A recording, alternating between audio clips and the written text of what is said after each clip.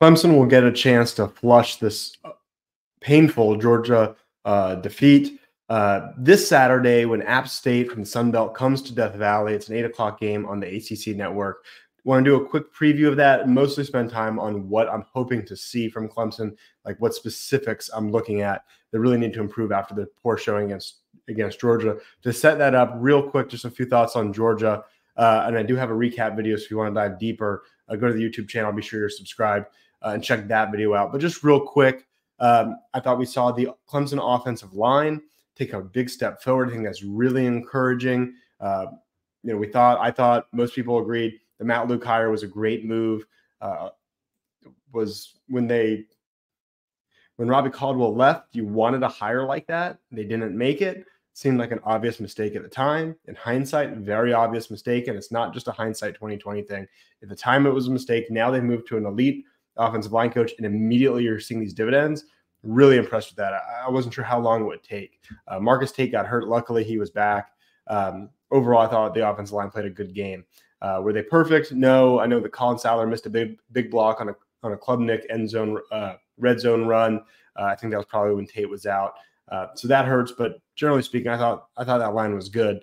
The reason that the offense is still pretty bad, or at least looked bad in that game, was because of quarterback and wide receiver play.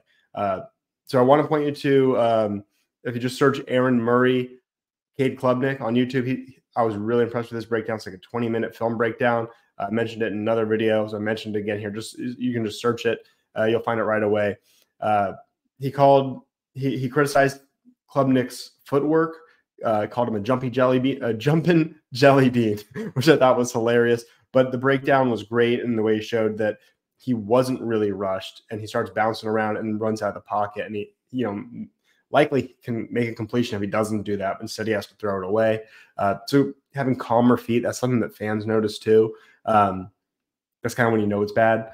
So that was one thing, but the bigger deal was there were several open deep shots that he took, and he missed them because he threw it short. The most notable one, I think, was the Adam Randall play where he threw it short to Randall. Randall didn't really do a whole lot to get it, and so they called pass interference, and then they looked at the replay and said, or I don't know if they looked at the replay. I think they discussed, but then they said, no, it actually wasn't. I think it's probably the correct call because Randall didn't fight for it. That's the perfect example of, quarterback puts a better ball out there 3, 4, 5 yards further.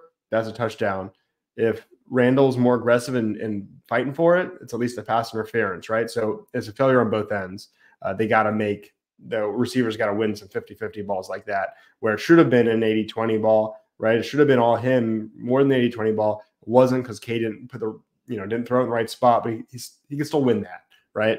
The exception there, Antonio Williams was awesome. He's the only guy who gets a lot of separation. So kudos to him. Getting him healthy is a big upgrade. But obviously, you get him healthy, you lose Bo Collins, who I wasn't a huge fan of, but you're just replacing Bo with Antonio, which is an upgrade, but that's it. Getting Cole Turner back was nice, but not a real difference maker. So I thought the freshmen, Bryant, Wesco, and TJ Moore were going to be big impact guys right away. And we didn't see a ton of them. So more on them in a second. Other things we learned in week one, aside from that, with Miami, really, really good. Clemson avoids them. Florida State, Virginia Tech, supposed to be the two toughest games on the ACC slate for Clemson, both the road trips. I had a video predicting Clemson's season. And in addition to the Georgia loss, I picked Clemson to go to Blacksburg and lose. And Will Harper, who was on the show with me, he picked Clemson to go to Tallahassee and lose. So I think we're both kind of thinking we could take that back right now. Neither of those teams look so good. NC State, one of the tougher home games, one of the tougher teams that comes to Clemson. They looked okay. Well, they look bad. I still think they're probably okay. But they struggled with Western Carolina. They've got Tennessee.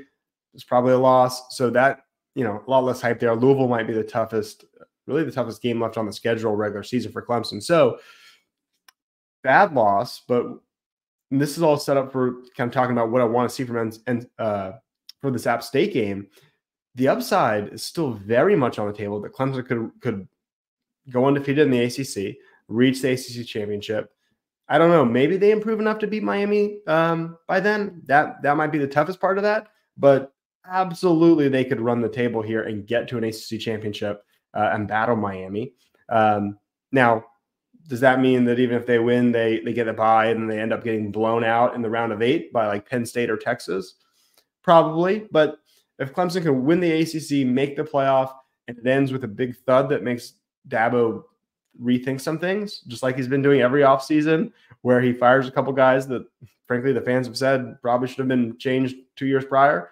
I mean, maybe that's what has to happen.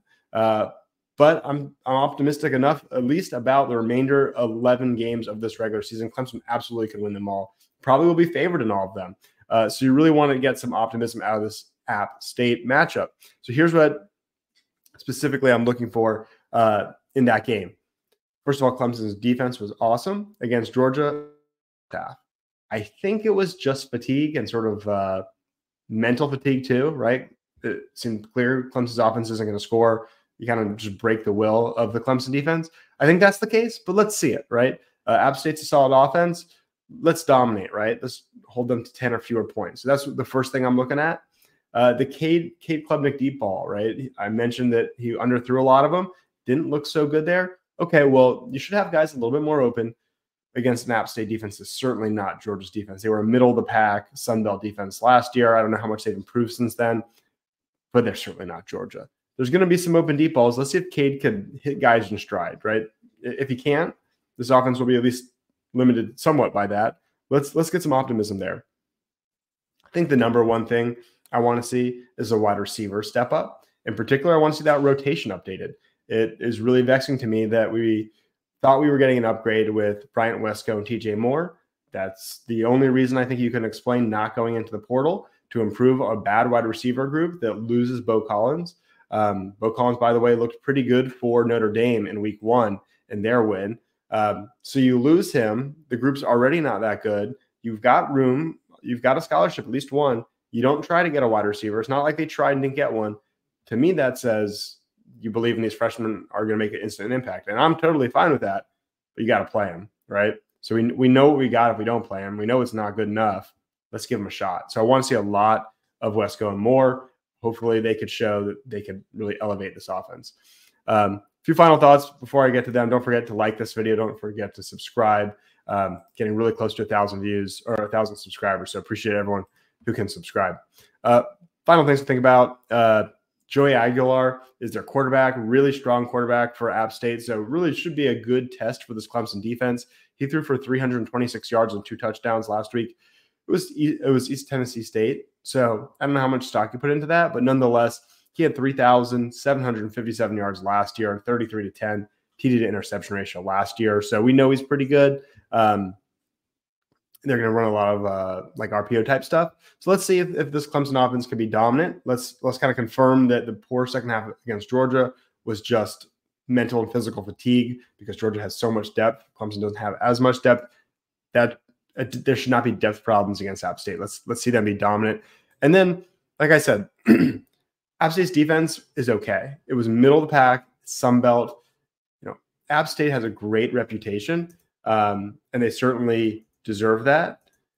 They were not some team that was in the running for a major bowl last year. They just weren't, and that's not a disrespect to them. I'm going to pull up their schedule here. And, of course, teams change every year. They went 9-5. Solid. They lost 5 games. They lost at North Carolina in overtime, which is not the worst loss. But they also lost at Wyoming. They lost at home to Coastal Carolina. They lost at Old Dominion. And they lost the Sun Belt Championship at Troy. So, like, I'm not saying those are embarrassing losses, but if you're losing to Troy by 26, Clemson should roll. So really no excuse for this to be a close one. I don't want to hear people say, oh, well, App State, they're really good. Sure. They're a perfectly respectable Sun Belt team, no shade. But if Clemson is not even a national championship contender, but like a team that considers themselves worthy of the playoff, not just because they win a bad conference, this is a blowout, right? 17-point spread. I think Clemson should cover that. I think that spread's not that big. I think they will cover that. So I'm optimistic still for both the season, at least the remainder of the regular season and this game. Let's see it. Let's see Clemson go out there and just be dominant. I think that's not in any way a stretch. Thanks for watching. As always, go Tigers. If you enjoyed this video, please help this channel by liking the video, subscribing, and leaving a comment.